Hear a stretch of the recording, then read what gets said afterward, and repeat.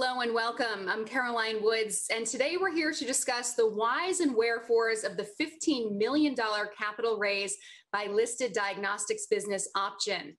OpGen describes itself as a precision medicine company harnessing the power of molecular diagnostics and bioinformatics to help combat infectious disease.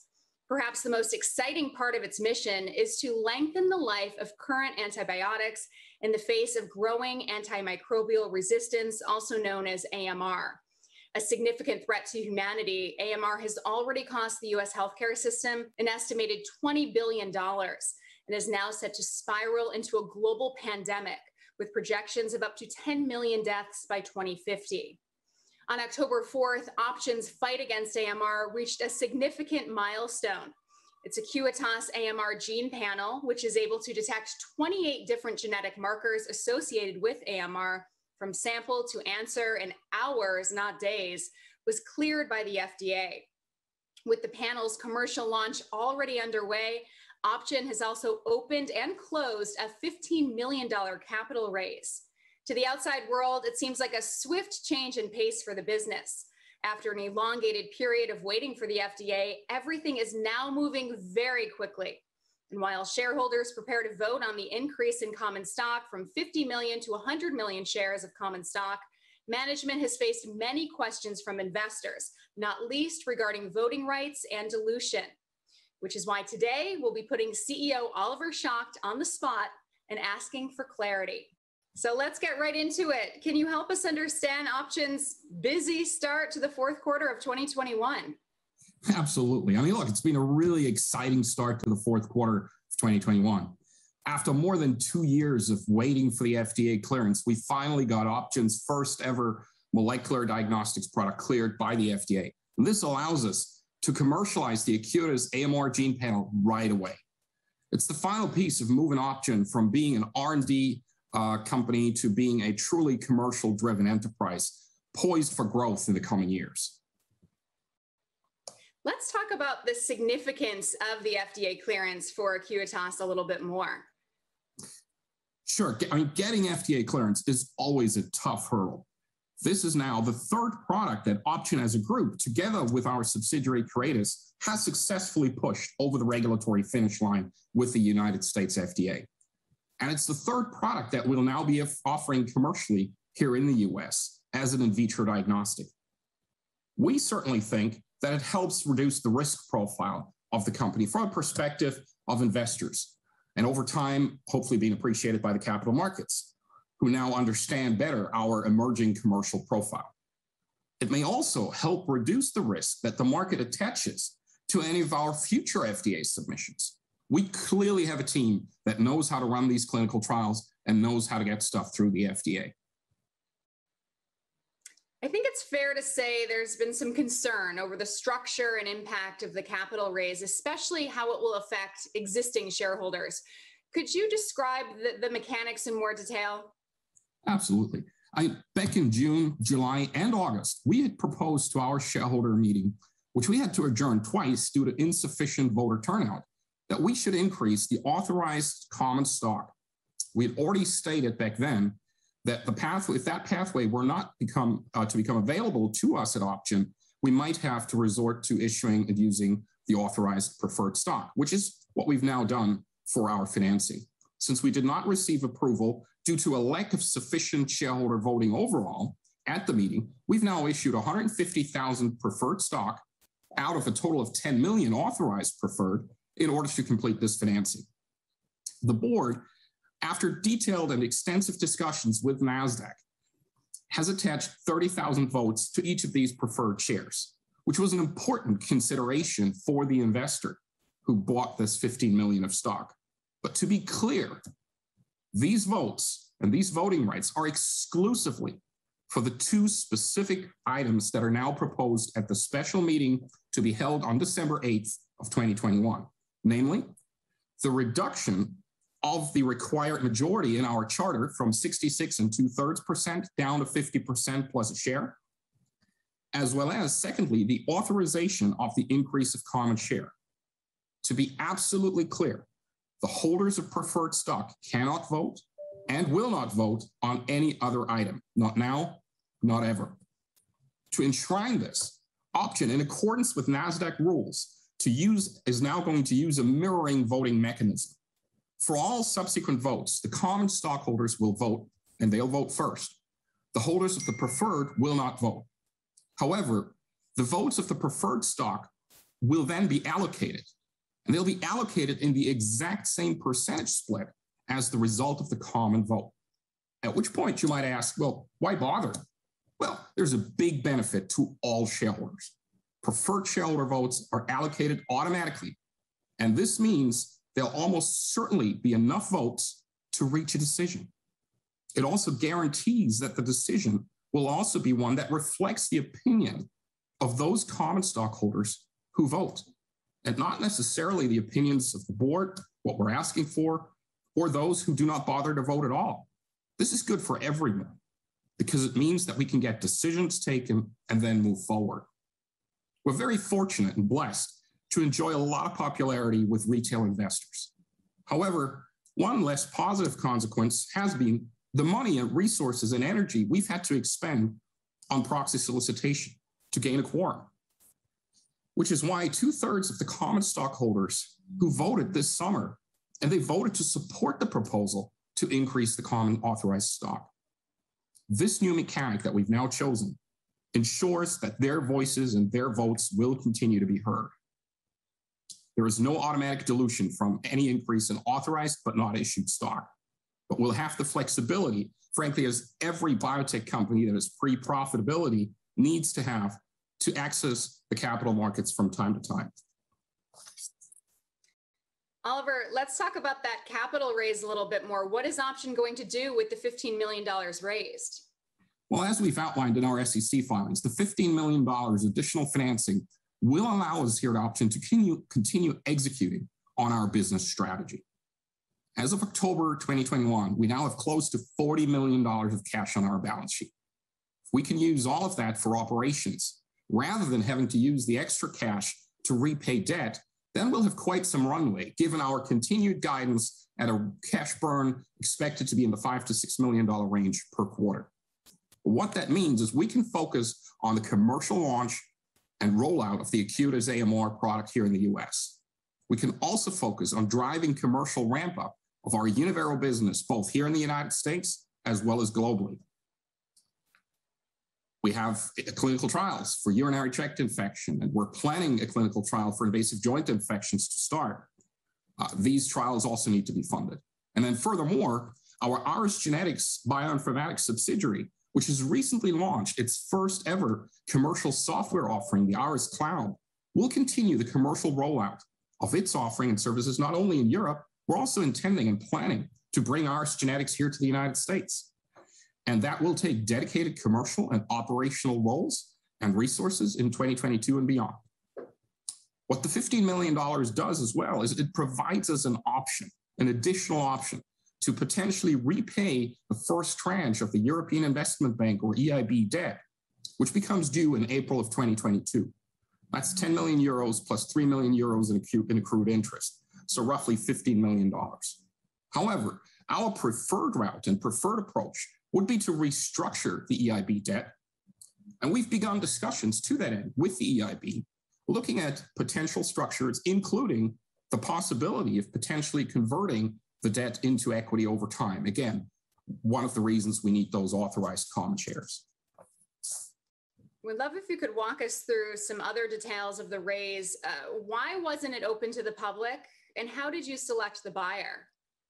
Sure. Well, look, this is a very unique transaction and a very unique set of circumstances. There was a rather narrow list, short list of potential buyers to begin with. Our stipulation was and is that obviously these preferred shares are not freely tradable. And there was no guarantee that there will be authorized common stock for these preferred shares to convert into. So, there's obviously a certain element of risk here to the investor. We also had a very clearly defined timeline. Meanwhile, feedback from our banking advisors from the dialogue with a number of potential institutional buyers of this type of transaction was that we would have needed to tailor to very specific asks for individual investors, to each and every one who might have bought into that. And under these circumstances, The deal with a single investor, a professional institutional investor who knows the company and has supported OpGen in the past in previous financings made most sense. And the warrants that we've attached at a strike price of $2.05, which have the potential to bring in another up to $15 million to OpGen, also made perfect sense. Now, that said, of course, it remains and continues to be our objective on the IR front to bring in long-term healthcare investors as institutional backers to OpGen and our story. But that doesn't happen overnight. And it requires patience, perseverance, continued execution on the fundamentals. And for that, we just need authorized common stock. From what I understand, shareholders are also asking questions about insider buying and whether the ultimate stock dilution is worth the price being paid. How are you answering those questions? Look, myself, my family, including my minor son, our chief operating officer, Jan Bacher, we've recently bought shares, both at the $2.25 as well as the $3.08 price points. We fundamentally believe in the growth potential and value creation opportunity that OpGen provides. A huge proportion of my own personal potential upside and long-term value is equity linked, be it through stock options that vest over multiple years, be it in restricted stock units. And at these current price levels, there's basically zero value in those. So our interest, my personal interest, is 100% aligned with each and every common stockholder out there in the future value creation of OpGen stock. Oliver, what's the expectation of further capital raises? Well, as I've said before, we've now almost $40 million cash on the balance sheet here in October. With the 7.5 million warrants at the $2.05 strike price and another 7.7 million warrants that are in the $3.55 and $3.56 respectively, we have the potential for more than $42.6 million of additional cash coming into OpGen in the coming years. There's currently no specific plans for any other financing transactions. However, that said, we need to retain the flexibility. If one looks at successful companies, especially in our space of molecular diagnostics for infectious disease and platforms, we've seen some successful exits recently, the likes of Genmark, Mesa Biotech, Mobidiac, Luminex. One of the things all of these companies have in common is they were properly financed to execute and to grow the business. And they've been able, given that strong financial backing, to negotiate very profitable arrangements and mergers and acquisitions as an ultimate exit for their shareholders. So we believe that that's a common theme, strong fundamentals as well as strong financial backing that will ultimately create these types of opportunities. If shareholders refuse to approve the increase in authorized common shares, what are the consequences? Well, look, I mean, prior to the $15 million financing, as per our quarterly filings with the SEC, our cash reach would have been until April of 2022, when the first EIB debt tranche becomes due. With that 15 million financing, we've now extended that by somewhere between 2 and 3 quarters. In my view, shareholders would be a lot worse off if OpGen had to actually repay the EIB the 13 million euros or $15 million in April of 2022 in cash, rather than us having the option to carefully and smartly restructure the debt over time. This proposal and the potential to consider equitizing that debt delivers a significant reduction in cash burn. The only way to achieve that otherwise, in terms of cash reduction, would be to start scrapping commercial activities, stopping clinical trials, reducing operations and staffing, all of which we believe would be a huge loss in terms of shareholder value. Well, on that note, there are also some operational questions being asked. Could we turn to some of those now? Yes, of course. Great, thank you. So a month on from approval, where is OpGen with the launch of Acuitas? Is there a sales pipeline for the panel? Yes, absolutely. We prepared a launch plan, all of the marketing collateral. We had trained the sales team prior to obtaining FDA clearance. We had also, as previously announced on multiple occasions, manufactured multiple batches of product of these Acuitas AMR kits. Immediately upon receiving FDA clearance, we've begun a major marketing and sales outreach campaign addressing several hundred institutions in the United States, and within those, well over 1,000 stakeholders, individuals. Now, to manage people's expectations, though, this is a first-in-class, a first-ever, one-of-its-kind molecular diagnostic solution. Sales cycles in our industry tend to be in the 6 to 12-month range. While we have certainly generated some leads and have also worked very closely over the last couple of years with several hospitals and labs across the state of New York, the marketing and sales effort can now only begin in full force. This will be a story to evolve and unfold for 2022 and beyond. Can you also provide any update on the progress internationally, as well as the performance of OpGen's other products? Sure. I mean, at this point, we do not have any plans to commercialize the Acuitas AMR product anywhere outside of the United States. We don't have any regulatory clearances, be it in Europe or Asia Pac, for that product. And so our focus for Acuitas AMR remains squarely on the US market, especially with the European IVDR regulations on the horizon for Q2 of 2022 and the lengthy and complex process in Asia. We will focus all of our efforts for Acuitas here in the United States. Meanwhile, our Univero portfolio is making good progress. We've now defined clear details of an ancillary or supplementary clinical study in China. We're working out the final details with our partners and the Chinese regulators on the control concept as well as logistics. But our partner has already obtained IRB approval, or the equivalent, an ethics committee approval, from the first of 3 clinical sites in China for this small-scale study. Also, our partner, ANR, in Colombia, has been successful to gain regulatory preliminary registration for Univero. And just days ago, we've sold and shipped the first commercial Univero system and cartridges over to Colombia. As far as Vietnam goes, they're very much still in the lockdown scenario given COVID, so we have much less visibility on that.